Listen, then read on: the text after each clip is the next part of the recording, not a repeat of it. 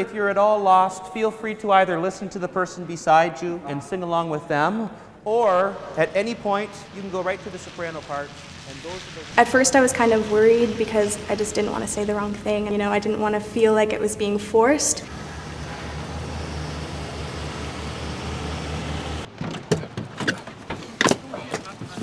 Initially, it was just part of the course to have some community hours, to get involved in something that's going to have a bigger impact on ourselves.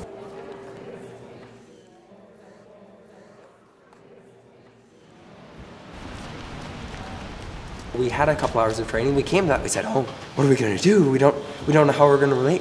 When they did the course, they were telling us what to do and what not to do, and I really didn't want to mess up. And of course I had lots of questions about how do you do that with people who are in the early stages of Alzheimer's. But then we came here and we saw, you know, we relate just the exact same ways. That first day, everyone was so excited to be here. And what is better than music for connecting people and, you know, giving voice to those who have lost theirs, of which Alzheimer's is a great example. And 1, 2, 3. It's a long way to Tipperary. It's a long way to go. It's a long way to Tipperary, to the sweetest girl I know. This specifically looks then at adolescent students and then seniors with some form of dementia, and what that means for short-term memory, long-term memory, how singing can be used as a therapeutic tool. On many levels, I think there's a social benefit. There's definitely stimulus that's going on in the brain. Excellent. I find it amazing to see when someone's sort of tuned out and then there's music and all of a sudden they remember or they recollect with something and they sort of, the light shines on again and they don't look quite as within themselves. I think when you sing or when you listen to good music, it touches your soul. I really believe that. When you sing, it makes you give expression to something that's within you. There is, I think, a stigma around dementia that people don't know about it. Here we go, bass. But simple, common areas like music brings people together, and it doesn't matter who they are. I feel that it's like medicine. Good music, to me, is like medicine, and I wouldn't miss it.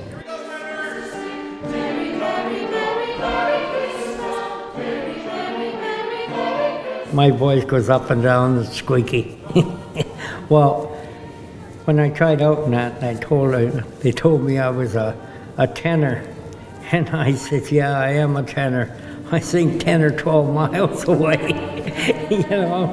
To me, it's an experience to help my friend. Now it's my turn to pay back and help him out. I think it's a blessing for him. He goes home and we have a good evening usually, and evenings are the worst part, you know, the difficult part often, but it's very nice for him. I feel like I like to stay and keep going. I do like it, and I like the people here. The combination of the three different groups is wonderful, especially having the young people here. We don't have too many young people here. Sounds, when they come together, they evoke some understanding.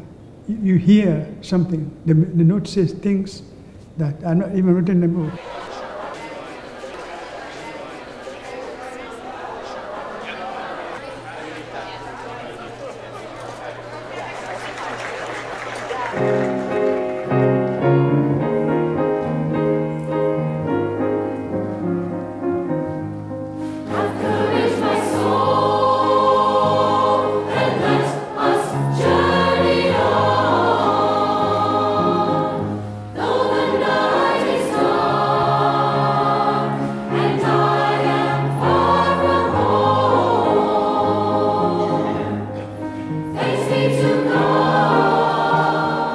Favorite song? I like The Storm's Passing Over. I think it describes really what we're doing here.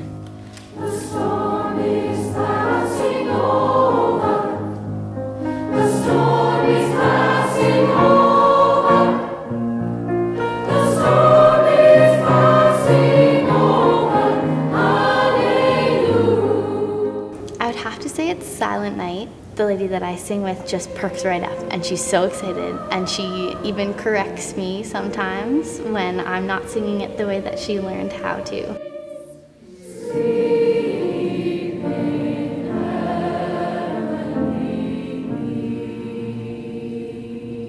Oh, that's a hard one. I think it might be You'll Never Walk Alone. I've always been a secret fan of Mr. Fleet, and it's just a great experience to have him, who also has his problems, just have him just go out and conduct everyone, and have Mr. Bynum just smiling in the back, just so excited.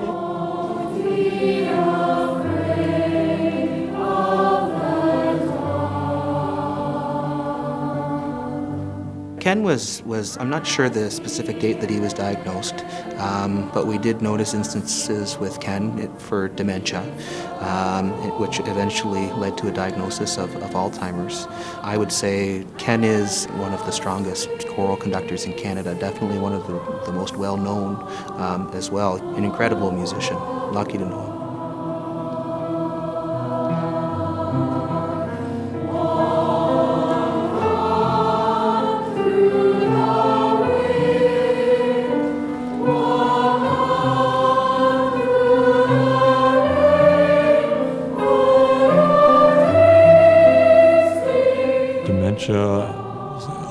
On what do you call it? Oh, there's no question. That's the first thing they should be doing is singing. It brings them back to their core. It changes your whole chemistry inside of you.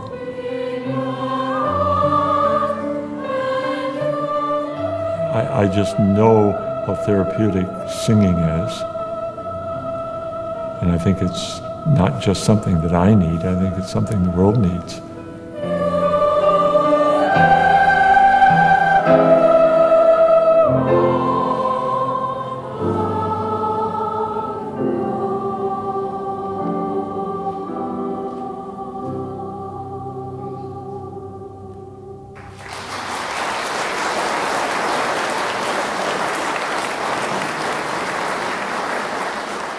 That's what I'm trying to do now, is I get up every day and try and